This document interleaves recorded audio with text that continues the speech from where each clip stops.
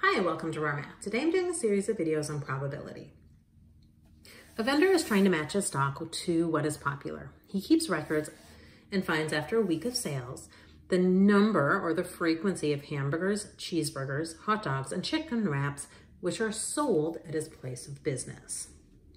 So he just wants to figure out the relative frequency. The raw data tells a good story, but the relative frequency will tell him a better story, and just do a little bit of work with these numbers. Okay, so the first thing we're gonna do is find out how many items in total he sold. So we're gonna add the 126, the 134, the 87, and the 73, and find out he sold a total of 420 items. Okay, so to figure out the relative frequency, what we're gonna do is we're gonna take that 420, and we're going to take 126 divided by 420. It says round to 3 decimal places. This is actually a pretty nice number. This just says we could bring it out 3 decimal places. It'll be zeros. Then we have 134 divided by 420. And this comes out to 0.319. The rest of these numbers are rounded by the rules of math. 87 divided by 420. Which comes out to 0.207. And then we have 73 divided by 420. I will remind you, if you have not watched any other videos or have not learned the rules of probability, relative frequency and probability is bound to be between 0 and 1. It has to be positive. You cannot have a number larger than 1. If you ever are in a probability class and you find yourself finding a probability greater than 1, you have done something wrong. If you ever find a probability that is negative, you have done something wrong. Probability has to be between 0 and 1. Now, if you are asked to find the percent and it becomes 20.7%, that is a percent. And a percent is allowed to be greater than 1. But the probability, if you are looking for probability, a relative frequency, you better have a 0 first, or a fraction where the numerator is smaller than the denominator. Okay, next we are coming down here. I have a feeling you're going to lose that table, so hopefully you have it all written down. I will not lose all of the table yet. Okay, it says find the probability of the hamburger, so that's just that 0.3. Hamburger, cheeseburger.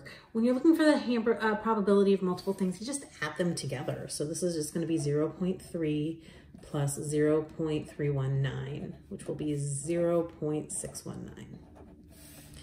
When we get to the next one, where we're looking for the probability of a hot dog or chicken wrap, we have 0.207 plus 0.174, which comes out to 0.381. Now, if I were to add these up and add straight down, I get 1.000. Or I could do 420 divided by 420. Now this 1.000 is really interesting because if I add them up, I actually get 1.000. 9 plus 7 is 16 plus 4 is 20. Carry the 2. 7 plus 1 is 8 plus 2 is 10, carry the 1. 3 plus 3 plus 2 plus 1 is 9, but I had that 1 I carried, which is 10. It is a perfect 1.0.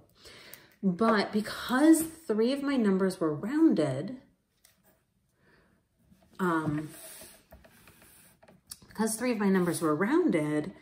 this number could have ended up as 1.001 or 1.002 or 0.999 or 0.998. With 3 rounded numbers, the fact that I had a 1.000 was a fluke. It could have really, really easily not been 1.000 because of rounding. Rounding brings error. This is why you have math teachers who demand fractions all the time. It's because rounding brings error, and the more you round, the more error, and the uglier your answers get. So fractions are precision and exact and beautiful. Anyway, why do I bring all this up? Well, right here, you're being asked about hamburger, hot dog, chicken wrap, which is asking 3 things, or we could just take 1 minus that cheeseburger, which is missed, which is 0.319, the one missing piece, and get 0.681. because the whole sample space has to add up to 1. If you're asked about all but the missing one, just subtract the missing one out. All right. I hope you've enjoyed this video. Please subscribe to my YouTube channel, like my Facebook page, and I'll see you on the next video. Thanks.